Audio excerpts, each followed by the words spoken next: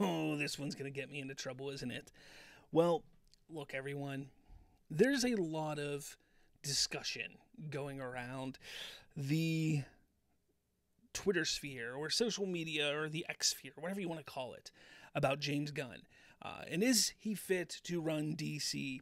And is he fit to be a director? And is he fit to do this? And should he be doing that? And this discourse, this toxic behavior towards James Gunn has gotten a bit out of hand. And I need to tell you, he is not our enemy. He is not somebody that we should be sitting there calling out. I know that not many people are going to probably watch this or even care to watch this. They're going to see it and just blow it off. But this is the truth. You take a look at DC since 2013 until now, and there has not been a time in the DC universe, in the DC franchise, in the DCEU, that we've had such a solid, positive outlook for the franchise, for the universe. I get it. We all wanted to see what Zack Snyder was going to do. And when he announced that he was coming on to direct Batman vs. Superman, and then it was announced that he would be doing Justice League 2 and 3, there's a lot of people who were excited about that. But even at that point in time, there was so much backstabbing and so much, behind the scenes bullcrap that was going on that even at the time, there was not a clear vision for what DC was going to be. This is the first time that we have somebody that's fully in charge of DC and wanting to create a DC universe that could be enjoyed by all. Not just one section of the fandom, not just the Snyderverse, not just the anti-Snyders, not just the Gunn people. Everybody. He is going to try and make a DC universe that is exciting and inviting for all, which is huge because, again, we have never had that. But why am I sitting here saying that he's not our enemy? Why am I coming to you and saying, look, we need to chill. We need to chill with all this toxic hate. We got to stop spewing all of this nonsense towards James Gunn, towards DC Studios. Why am I saying that? Because there's never been a time, never, where throwing temper tantrums gets you what you want in a positive manner. The more you throw hate and shade at DC Studios, the less likely it is that we're ever going to see anything from the Snyderverse. The less likely we're ever going to get a DC universe that is enjoyable and fun. And that is something that people just don't seem to understand. Let's just say all your yelling and screaming does do what you want and say James Gunn gets fired. Where does that leave us? That doesn't give us the Snyderverse. Most likely that's going to give us nothing. Zero, zip, nada.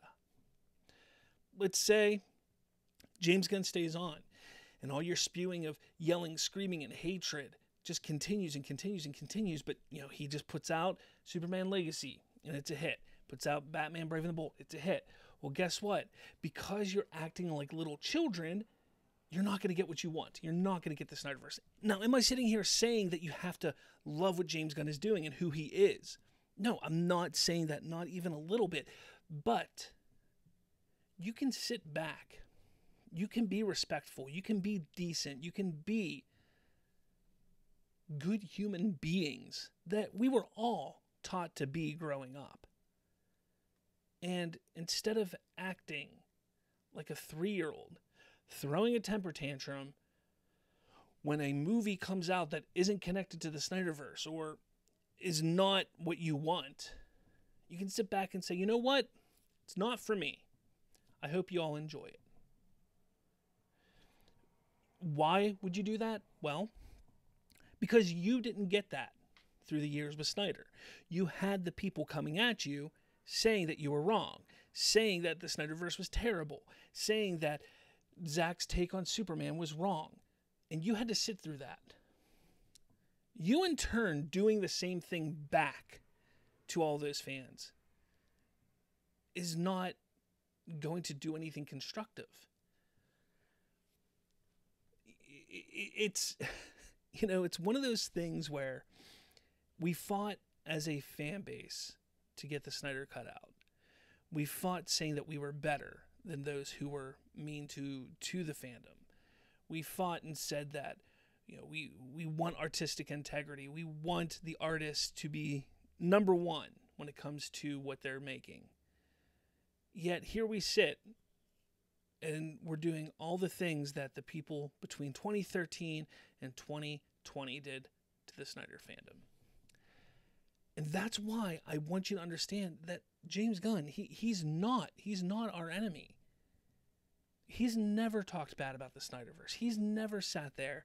Well, I don't know. I can't say he's never talked bad about the Snyderverse. He may have, but publicly, and especially since he's taken over as the head of DC, he's been respectful, and he understands.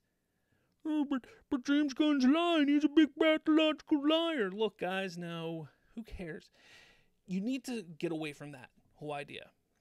He's giving out as much information as he can. Sometimes that information changes. Who cares? Who cares? What does it matter? You think he's the first producer, the first studio head to ever, lie or say one thing and something else happens later? No, it happens all the time. It happened with Kevin Feige. It's happened with Zack Snyder. It's happened with Christopher Nolan. It's happened with everyone in the industry. But the fact that you just simply constantly call this man out, well, it's pretty toxic and pretty disgusting.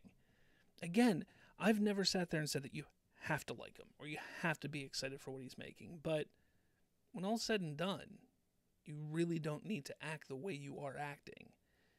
You can sit back and allow those who want to enjoy these things coming out to enjoy them.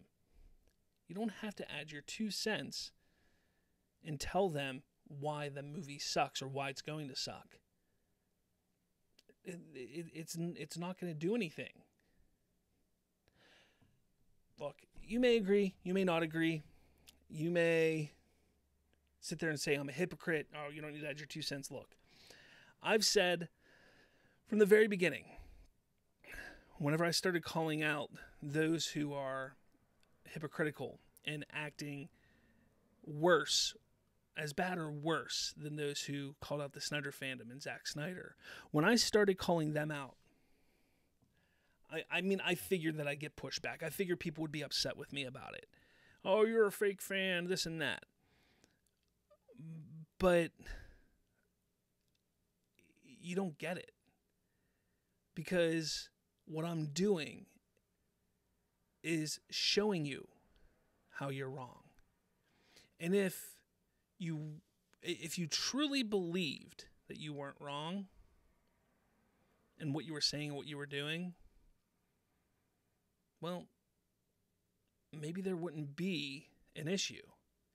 But you constantly come back at me and push back and twist words, my words, James Gunn's words, other people's words. This isn't about protecting a studio. This isn't about protecting James Gunn. This is about protecting you as a fandom. It's about showing decency and respect. Oh, respect's earned. Well, you know what? That goes both ways.